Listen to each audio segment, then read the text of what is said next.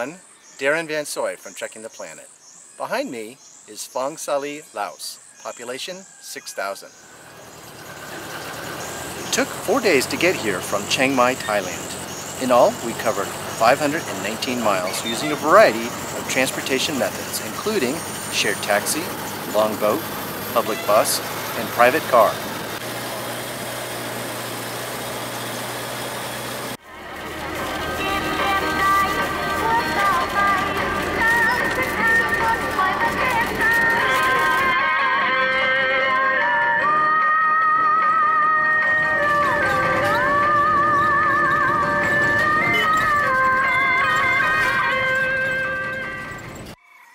Laos is a country the size of the U.S. state of Utah.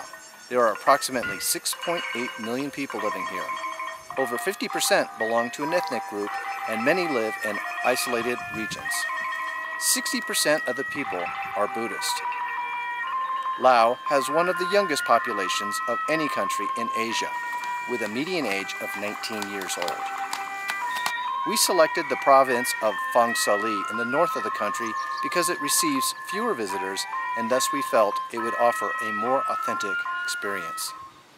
The day we arrived in the city of Phongsali, we met Sang, our guide, and began our trek to experience the ethnic culture of the region.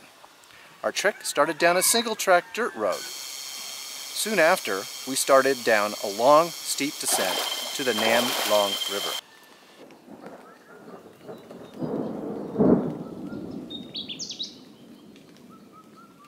We managed to get to Ban Khounnounlaoung late in the afternoon. This village is the home of 39 families, each living in their own raised wooden hut. We were greeted by the village chief and, as customary, were invited to stay the night in his hut. The chief gave us permission to visit the school in his village.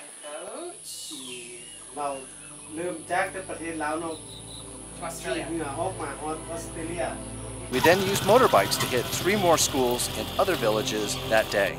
Later in the week, we visited a school in an Akha village and another one in Phongsali, a 7th grade English class in the Chungwang Complete Secondary School.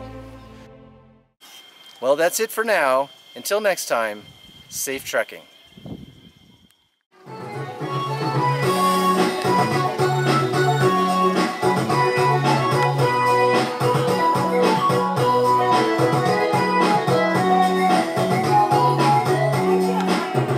Don't